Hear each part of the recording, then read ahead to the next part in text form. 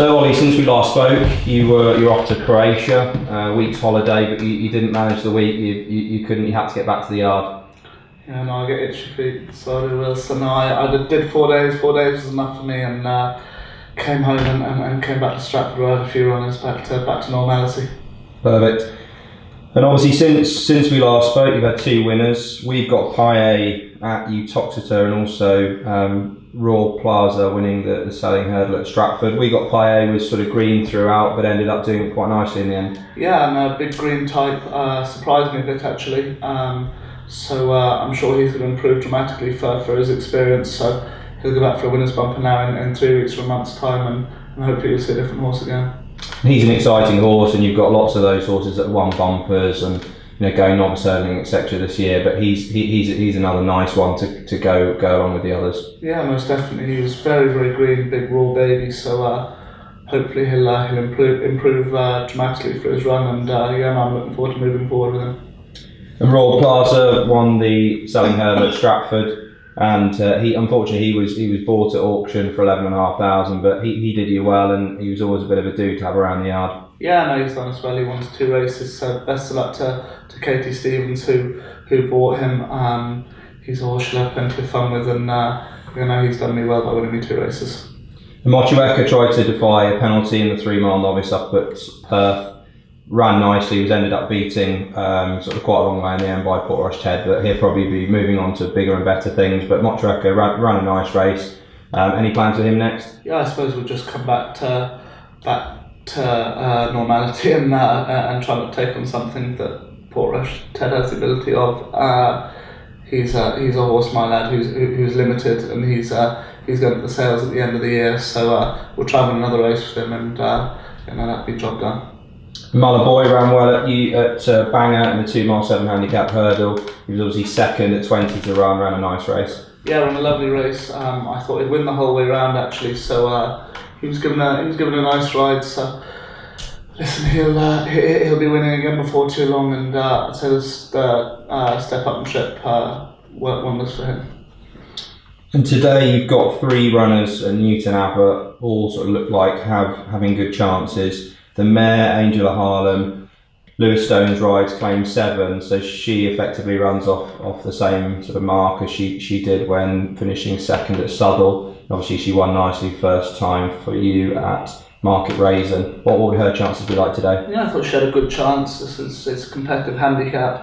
I thought Dan's horse looked interesting having its first run with him, and Warren Greytrick's horse had good form from Ireland. So listen, I'll be hoping she should run well now. I still thought she had a few pound up her sleeve, and she's freshened up and she seems very well at home. And Jens runs in the novice hurdle, carrying a triple penalty, going for the 4-timer for you, 12 stone 2 under Richard Johnson. Obviously he's a little star for you, but what would his chances be like today?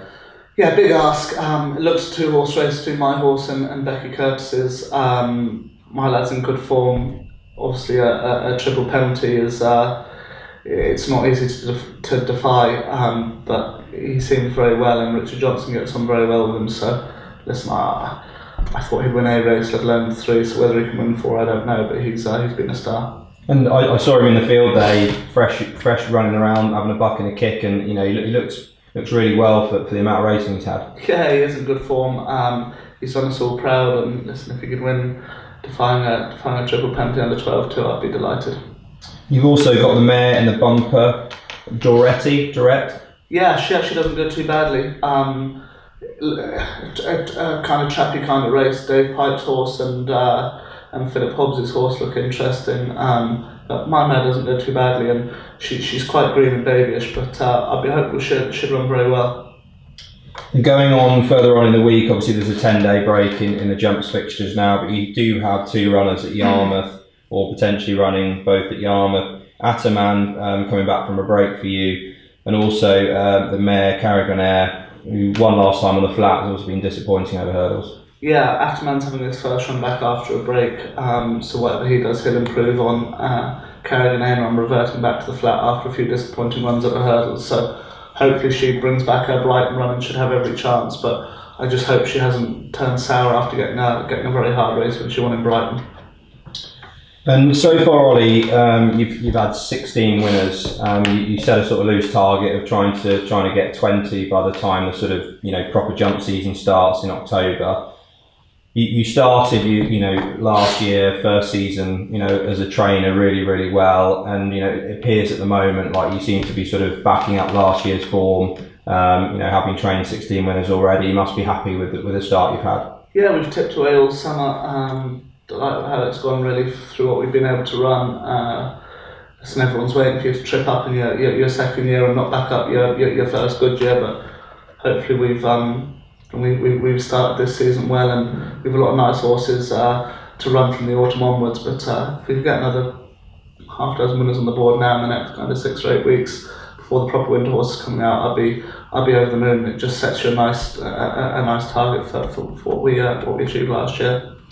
And obviously, when you started out last year, you started with a very small string, and you're up to sort of quite big numbers now, barns, etc., going up. But there has to be a huge thank go to the staff, and it all sort of works behind them as well. But also, we quite often don't mention the owners themselves, and they're the people that are actually paying the bills and going out and when you purchase horses, buying them, etc. And must be a huge thank to all the people that have supported you, and come with your dad and people from Ireland, etc. They really supported you from the start. Yeah, I've been amazingly lucky with who supported me since day one, really. From starting out with half a dozen horses, little syndicates, to people buying horses for 6 figures and buying nice store horses and form horses and bumper winners and etc. It's I've too many people to thank and mention, but I've some big supporters, and I think we've had loads of fun in the first year, and hopefully we've done everyone proud here at Warren Chase, from staff to owners and whatnot. But we're striving to improve the place and up our quality, and I've got fantastic support from everyone around me, from staff to owners and my mum and dad. So it's been great. And obviously, at the moment, Ollie, we're sort of halfway through a really hot spell. It's been very warm. It's been very there's very little rainfall. There's very little grass here at Warren Chase. How are you finding it as a trainer? I know sort of last week the likes of Philip Hyde was sort of almost giving up his licence as to sort of how dry it was and how he was struggling with training horses in this heat, and then also the condition of the ground being so hard and the lack of the growth in the grass. How are you finding here at Warren Chase? Yeah, it's tough. But we're all in the same boat. We're lucky we're training with synthetic surfaces and all weather surfaces, so that certainly helps. But I have a big team behind me, as we mentioned before, of staff, and everyone just gets stuck in and sticks together and gets things done. And it's just, unfortunately, it's the time of year at the moment, but everyone's in the same boat, and we're coping away fine. And don't you worry, it'll be a long and wet enough winter. So Ollie, thanks for your time today. Good luck today at Newton Abbot, and obviously good luck with your runners at Yarmouth in the week. And obviously it's a quiet time for the jumps fixtures, but we'll obviously catch up next week, and we're going to sit down with a few of the staff and a few of the jockeys over the next few weeks and look at the facilities as well. So lots to look forward to. Loads to look forward to. Yeah, thanks very much.